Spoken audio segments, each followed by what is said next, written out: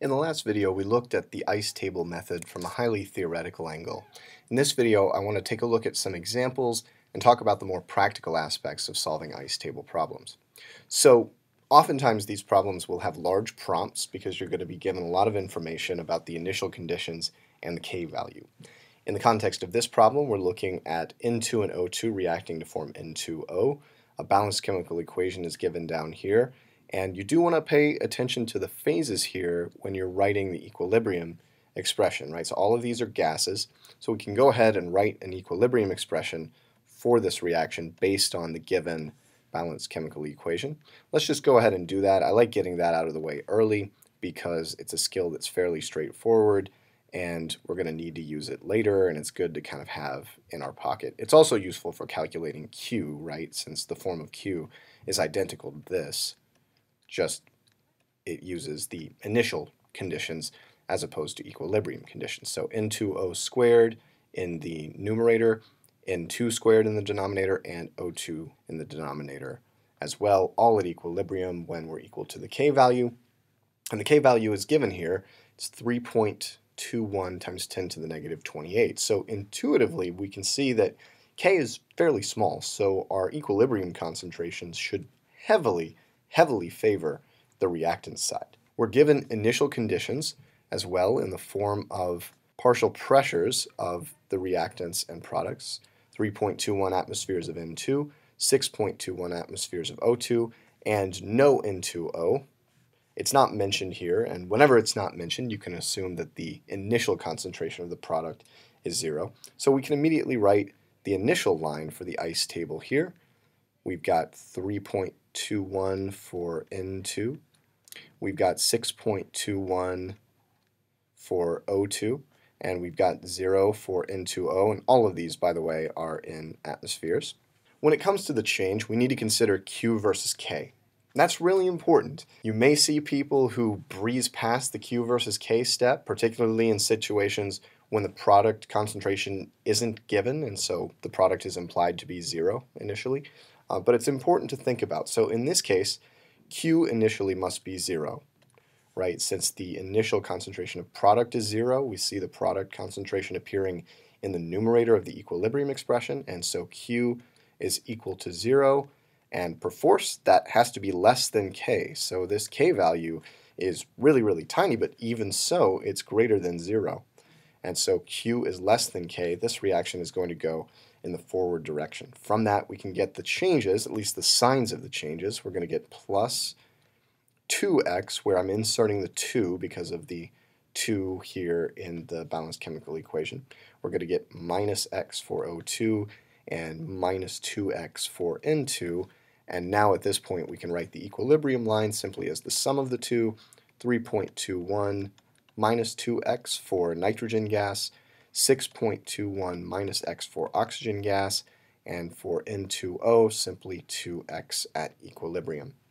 So we have all that we need to plug back into the equilibrium expression up here, and I'm going to do that on the next slide. I was a little bit sloppy on the last slide and used concentrations instead of pressures in the equilibrium expression, but we're dealing with a Kp here, and so it's important to actually use the pressures.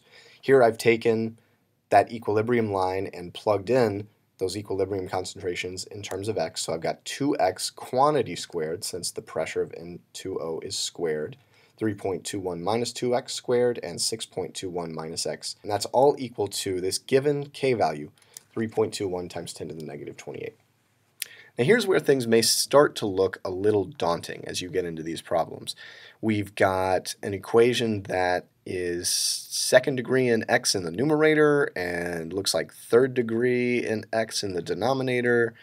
This is going to be a mess. This is going to be a mess to solve for x, right? Luckily for us, there is a nice workaround, particularly when the K value is very small. 3.21 times 10 to the negative 8 is a very tiny number, and since x shows up in the numerator of this ratio, that suggests that x is probably going to in turn be a very tiny number. That means that the difference between a number like 3.21 and even twice the value of x is going to be pretty darn close to 3.21. And likewise, the difference between 6.21 and x, this whole quantity is going to be pretty darn close to 6.21. So in this case, we can make what I affectionately refer to as the small x approximation, which is the idea that because k is really small relative to the initial pressures, we can ignore x in terms where x is subtracted from or added to these initial concentrations. So applying the small x approximation here, what we can do then is set the value of k equal approximately to quantity 2x squared in the numerator. Don't mess with x in the numerator. We don't want to remove x terms entirely from the right-hand side of the equation, right? We still need to solve for an x value ultimately.